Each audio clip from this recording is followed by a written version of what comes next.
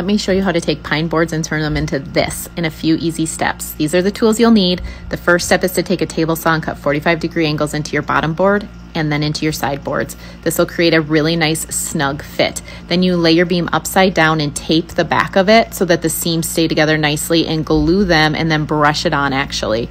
Then you're gonna wanna fold them up and use an air nailer to nail them in a few spots so that they dry nicely, and then take off the tape. Now you're ready to distress. The planer is your best friend. You wanna get rid of this sharp angled edge so that it looks old. So take your planer to all of the edges and it just flattens them out and gives them so much more character.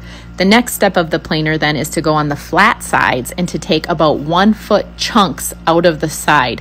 You'll see what I mean here. There's nice little divots out of the wood. Character, it's making it look aged. And then the last step of the planing is actually to turn your planer the opposite direction and take out really deeper divots that are shorter. I do these about every 8 to 10 inches. It just, again, adds more character and more definition in your wood. Second step is to take a wire brush. You want to get as thick of a wire brush as you can, and you want to go with the grain. And what this does is it takes the smoothness and brings out the grain, making it look aged. Look at how better that looks, not like pine boards anymore. After you've done the whole length of it, you want to go against the grain and you want to go deeper and shorter to create some really good character spots. These will take stain better and bring definition. The last step is to take your sander and sand the whole beam so that it is nice and smooth, and then we are going to get ready for our finishing touches. I like to do a paint and water mixture first. You'll see that here. I use Revere Pewter paint by Benjamin Moore and water half and half, and I just brush it on like a stain. I will do one whole side of the beam at a time and then wipe it off as good as I can. You really want it to act like a stain and not leave it on.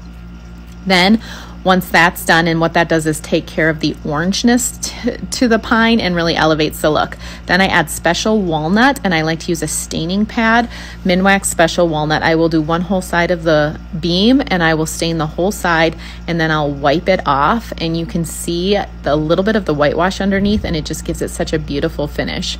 I wanted my beams a little bit darker yet with a little bit of warmth, so the final step I did was to add some dark walnut. This just really brought them to life. It was scary at first, but the finish color was perfect. So we've got our beams done. Now it's time to hang them. So we actually figured out the placement of all of our beams, and we used 1x6s, and Ryan nailed those or screwed those into studs, and then he also took 2x4s to put into that so we could not only attach it from the top but also from underneath. He also came up with the genius idea of making this stick that is the exact height of the beam so that it not only holds it up but it pushes it nice and snug while he attaches it.